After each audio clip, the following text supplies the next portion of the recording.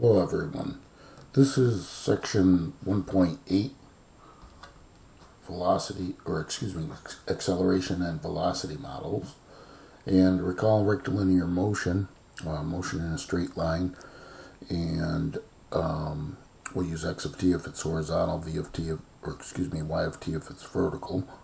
But we're talking about one-dimensional.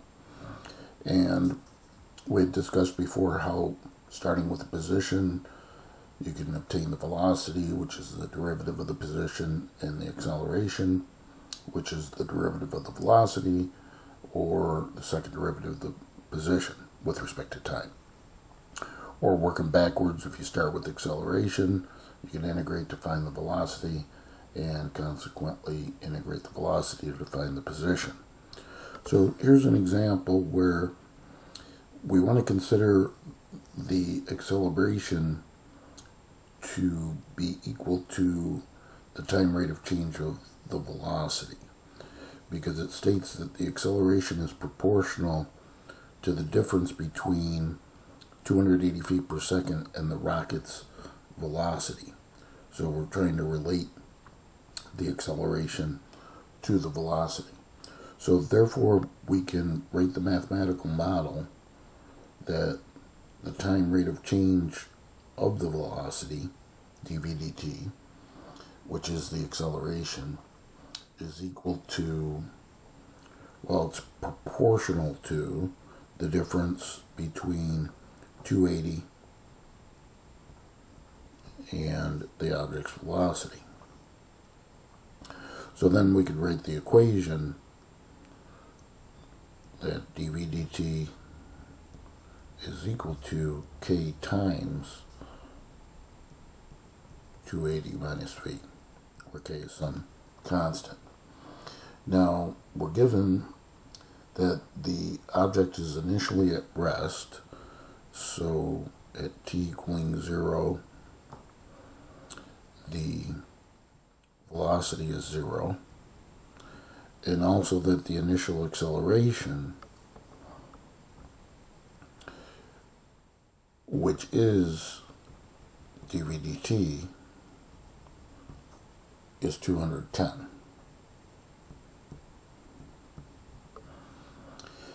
And so it says how long will it take for, so these are all the givens.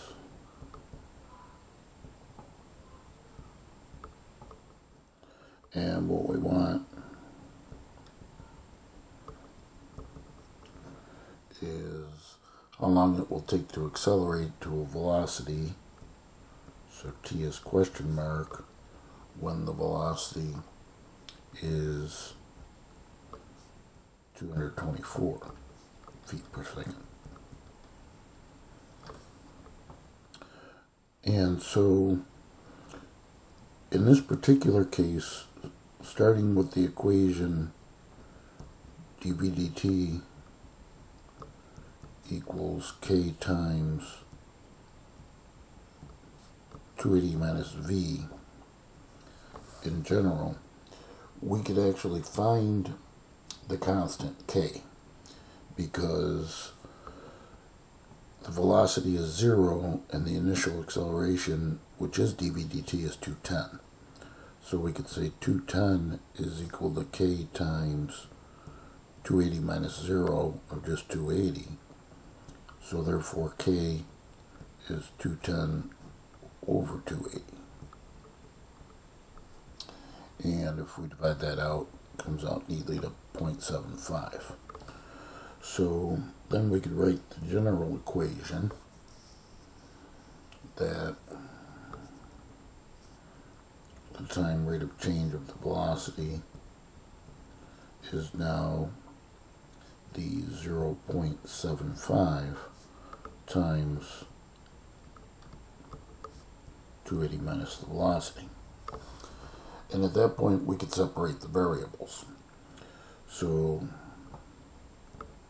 you could write dv equals 0.75, write it in differential form here.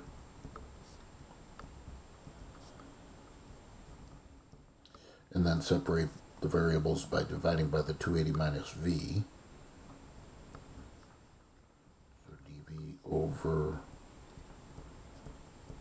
280 minus v is equal to the 0.75 dt. And now we'll integrate both sides. Now on the left hand side, so just throw the integral symbol in front of each side. On the left hand side, just make sure that you understand, you should be able to do this mentally. But if I'm integrating dv over 280 minus v, I actually need a u substitution to fit the form of du over u. Take u to be the denominator, 280 minus v. We get du is minus dv, so minus du is dv. So this becomes minus the integral of du over u, which would be minus the natural log of that denominator. You can say plus a constant if you want formally, but we'll introduce that on the right hand side. So the point of that being that that negative sign comes into play. So minus natural log of the quantity 280 minus v is equal to, then here integrating we get 0.75t plus, since we introduced a natural log on the left, I'm going to call this the natural log, but I'm going to call it C1 because I want to clear this negative to try to solve for v. So multiplying by a negative, we get the natural log of 280 minus v equals a negative 0.75t, and now I'll say just plus the natural log of some constant c. And then we Eulerize, so remember e to as the base of each side, if you want to show it explicitly. We've shown this many times in the past, so this step certainly you can skip. So now we get the 280 minus v is equal to, and then this becomes, as we've shown many times in the past, c e to the negative 0.75t.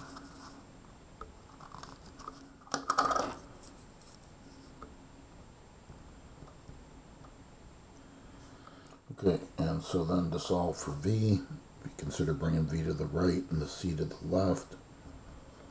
Switching them around, v would be 280 minus c e to the negative 0.75t.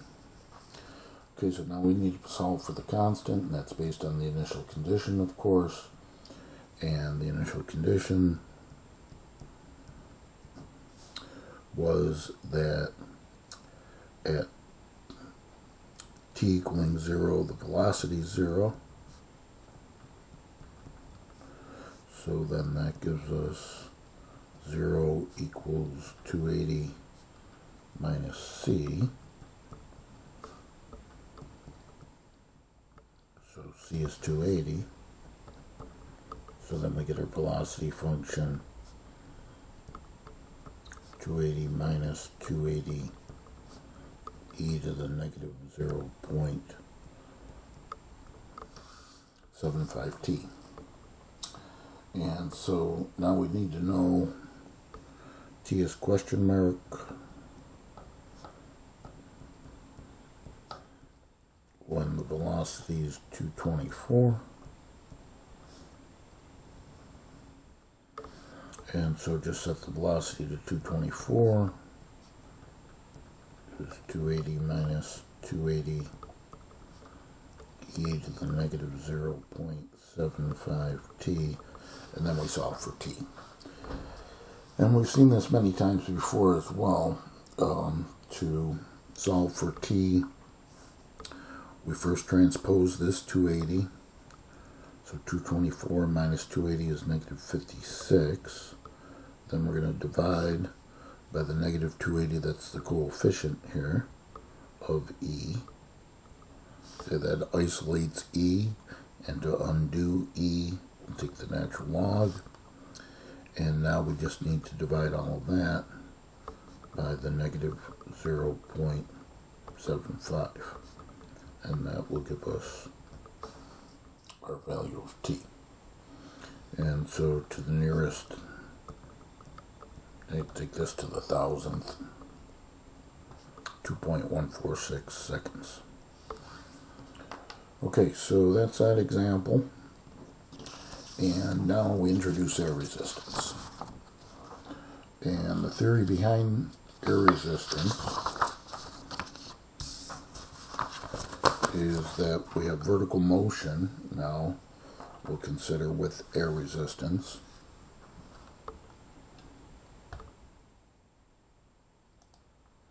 And we will consider a little sketch of the situation. So assume we have a mass. Make a little figure over here. So we've got some mass and it's falling due to gravity. So we've got a force due to gravity, so F sub g. And then there's some air resistance. So that's going to be an upward force if it's falling. We'll call that F sub r. So the total force is going to be the sum of the forces. If you consider the mass and the total force, because the force of gravity is going to be greater than the resistive force, then the total force, call it F sub t, is going to be the sum of the resistive force plus the force due to gravity. And that resistive force, the force due to gravity, is just minus mg, so that's going downward. The resistive force is proportional to the velocity. So we could say that F sub r is proportional to the velocity. And it would follow that the resistive force is equal to, we're going to take it to be negative k times the velocity, where k is a positive, because then if the velocity is negative, that is, it's falling downward, then the resistive force would be positive. That would mean that it's upward by taking it to be negative kv. And if the velocity were positive, it would be rising, then the resistive force would be negative because it's going in the opposite direction. So then that would imply that the total force is going to be the resistive force, negative kV, plus the force due to gravity, which is negative mg. And then we have Newton's law. And we know by Newton's law that force equals mass times acceleration, or we could say mass times the time rate of change of velocity, because what we're trying to do here is relate velocity to acceleration, like in our first example. And then that would give us that, if we call this the total force, then we could state that m dv dt is equal to that total force, which was the minus kv minus mg. And then if we divide everything by m, we would have that dv dt equals negative k over m times v minus g. So then what we do is just consider that this time rate of change of velocity is going to be negative, we'll call it rho v, minus g, and then we'll state that this is where rho is equal to k over n. So this is our main formula for air resistance. So in this example, there actually is no gravity because it's a motorboat moving at 40 feet per second, and the motor quits, and then 10 seconds later it's slowed to 20 feet per second. So if you wanted to sketch the situation, the initial velocity, this at time 0, so v of 0 if you like, is 40. And if you want units, feet per second. And it slows down to, after 10 seconds, so v of 10 is 20 feet per second. And we assume the resistance it encounters is proportional to its velocity. So the resistance is proportional to the velocity, so it was the same as our assumption in the theory. But what we have is then that the gravity is 0 because we only have horizontal motion, so there's no vertical motion, and we basically just want to know the distance. Okay, so how far did it travel? In other words, X is question mark.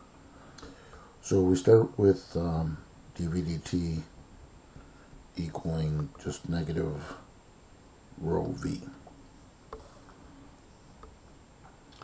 And we don't know what rho is. That's basically going to be dictated by what happens in that interval as it slowed down. And so we can separate the variables here.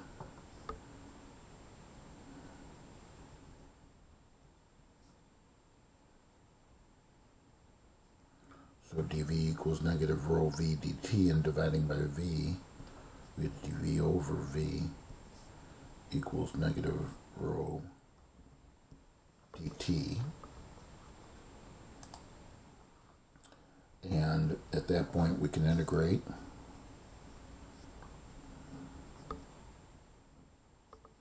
So on the left we get the natural log of v equaling, on the right, rho is a constant, so negative rho t plus, call that the natural log of c, because of the fact that we obtained a natural log on the left.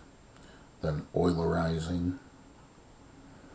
So once again, you don't need to show this step. We're taking e to be the base of each side of the equation. But then, as we've seen many times, that gives us v, that's why we did it.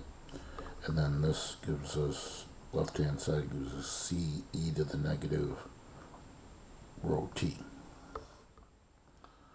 So the first initial condition that we could use is that at t equaling 0, okay, so this was t is 0, here's t is 10. So at t equaling 0, the velocity is 40. So therefore, we could say that 40 equals c. Because we're putting the t is 0 in there. So then we get the velocity function is 40 e to the negative rho t. And to determine the value of rho, that's the final condition, that the t equaling 10, velocity was 20. So therefore 20 is equal to 40 e to the negative rho times 10. And then we're going to solve for rho. So as we've done many times, first divide by the 40 to isolate the e. We get 20 over 40. Undo the e by taking the natural log. Divide by the negative 10 to get our value of rho. And that crunches down to be 0.0693. So I'll retain 3 decimals there. And so now we have our velocity function.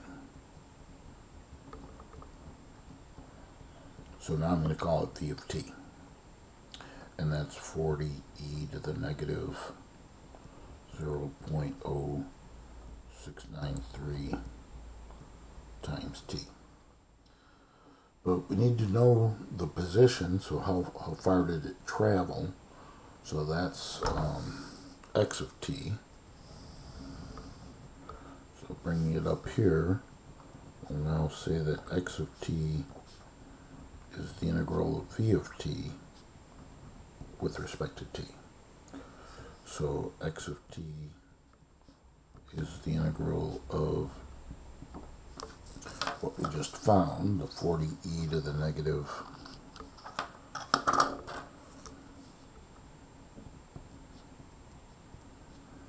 0.0693 t with respect to t.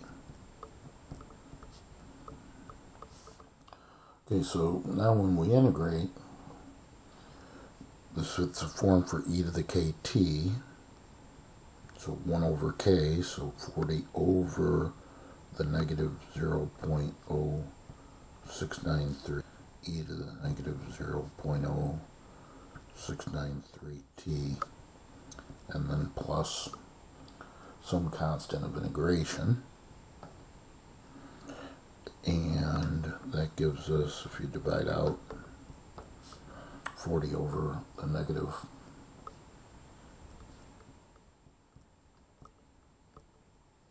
0.0693, you get negative 577.2 e to the negative 0.0693 t plus the constant. So then the initial condition is that t equals 0, we'll say x is 0. Okay, so that's the initial position. X is 0. Here's our final position. X is question mark. But when t is 0, that wipes the e out, and we get 0.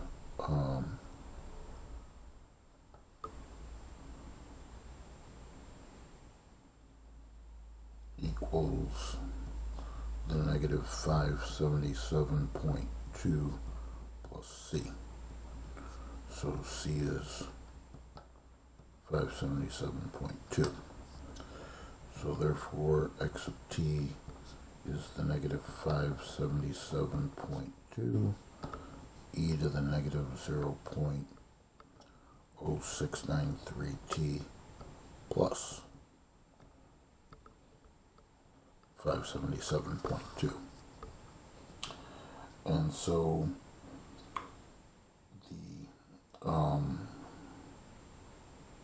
we want to know how far the boat coasts in total. Actually, when I drew this diagram, I guess I wasn't really paying attention, because we want the distance that it coasts. At this point, it's still traveling, you know, and then at some point it's going to stop.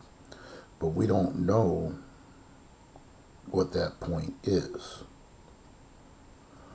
So basically, we can consider that when it's going to stop will be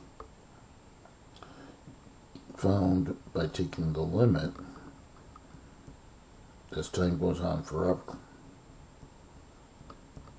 So the limit as t approaches infinity. And so if we take the limit as t approaches infinity of the negative 577.2 e to the negative 0.0693t plus the 577.2, then the term containing e to the negative infinity, basically tends towards 0. And so we finally get 577.2, and we call that feet. Okay, and so then the final problem is a classic. It's on a separate page in Blackboard. It's what I call the parachute problem. And here's the example. So we get somebody bailing out of an airplane starting at 10,000 feet, falls for 20 seconds, opens the parachute. How long will it take to reach the ground? And we assume linear air resistance of rho v, so our theory, taking rho to be 0.15 without the parachute and 1.5 with the parachute. And then they gave us a little suggestion to first determine the height above the ground and the velocity when we open the parachute. So because this solution is kind of cumbersome, I typed it up, or actually hand wrote it, and this is the document that you would see if you print it. And we'll just run through the highlights. And so I drew a sketch of the situation here. She's going to free fall for 20 seconds, then open the parachute, and then we want to know how long it took to hit the ground, so we'll find the second time. So it's kind of a two-part problem. First part's going to be free fall with an air resistance of 0.15. Then when she opens the chute, still free fall, but the air resistance is greater, 1.5. And so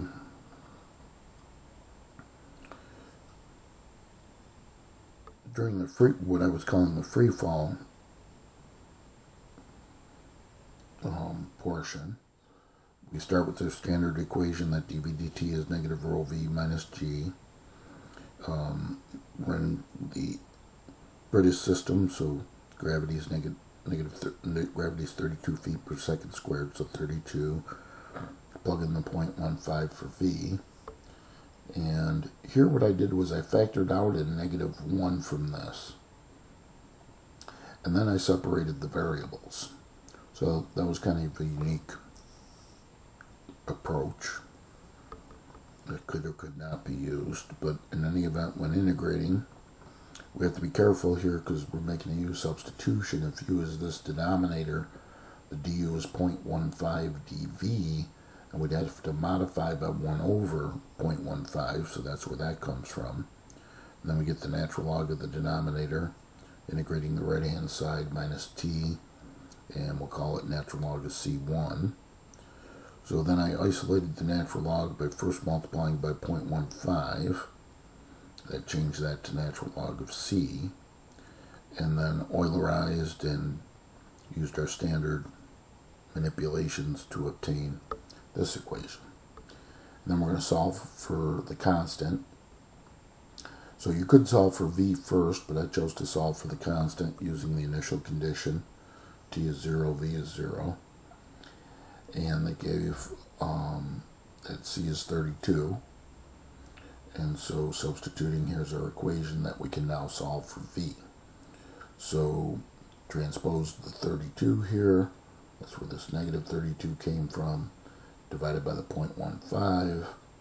That's where these 0.15s came from. And did the actual divisions, and there's our velocity function. So now that velocity function represents the velocity over this free fall period. And what we'll do is we need to find the distance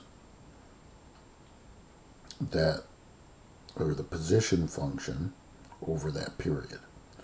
So we have to integrate to find the position, since the position is the time rate of change of the velocity. We could say dy dt is the velocity, or we could just say that y is the integral of the velocity. So we basically integrated, here's the velocity function, integrating that. Again, be careful with the e, you get the modification by 1 over negative 0.15. And then integrating this constant term, we get t. And so I just introduced it as c in terms of the constant of integration, because we didn't end up with the natural log here. And then doing the division, here's our position function. And then we use the initial condition at time 0, the height was 10,000, to find our constant of integration. So now here's our position function. So that's over the free fall. So now the chute opens. So when the chute opens, we need to know the initial velocity and the initial position. So these are the two functions, once again, our velocity function and our position function, and they open at 20 seconds. So we find v of 20, so let's plug in a 20 in for t here, and you find y of 20, so plug in a 20 in for t into the y, and those are the respective values. So now the new air resistance takes over, and we have our same equation, dv dt is negative rho v minus g, but now the rho is 1.5. And I did the same thing in terms of integrating. I factored out a negative 1, separated the variables, integrated. Again, be careful with the 1 over 1.5 upon our u substitution. And then we're going to solve this by first multiplying by the 1.5. Notice how I introduced natural log of c1, because we got a natural log over here. Call that the natural log of c. And then Eulerized to undo the natural log. And at that point, I chose to, we could have solved for the velocity, but I chose to solve for the constant c by using the initial conditions. And now it's a new time that I'm calling t sub 1 equaling 0. So that's the point where they open the parachute. The velocity we had found was the negative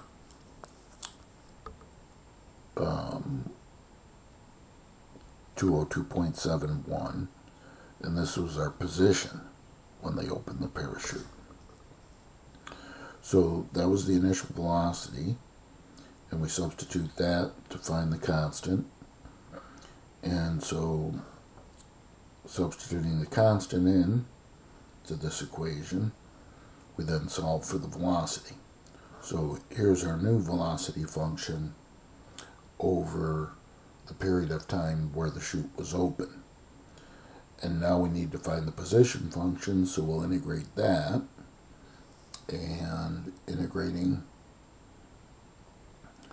call it dy dt, integrate to get y. Again, be careful of the minus 1.5 with the 1 over k idea. When we integrate e to the kt, this constant integrates to be negative 21.33t at a constant of integration. And there is our new position function as when the chute is open. And we use the initial conditions here, where again it was what I'm calling t sub 1 equaling 0. So up here in the sketch, if you wanted, this is t sub 1 equaling 0. It's kind of like a second part to it. This was the new height, and that solves for our constant. So finally, we get the ultimate position function. And what we want to know, so this is the position function during the time the parachute was open. And what we want to know is what is the time to take to hit the ground, so when y is 0. So we just set this equal to 0, and now this is an equation that we can't solve algebraically, so you have to either use technology or, back in the old days when we didn't have technology, Newton's method, which was kind of tedious, but that would be a way to find the solution to this equation that is not a standard equation because it's linear at the same time it's exponential. So you can't solve this algebraically. So using technology, just plug it into a graphing calculator, look for the 0, and there's the time it takes. And then you can find the velocity at that time and convert it to miles per hour. So the total time was the 20 seconds plus this was the time for while the parachute was open. So 20 seconds plus that is the total time. And the velocity that we found was the velocity using the velocity function here while the parachute was open. Here we converted that to miles per hour. So that's the speed at which they hit the ground. Okay, so looks really difficult, but it was really just a couple of integrations. So you can consider that a classic example. Alright, so that ends 1.8, and that's actually the end of the material for exam 1.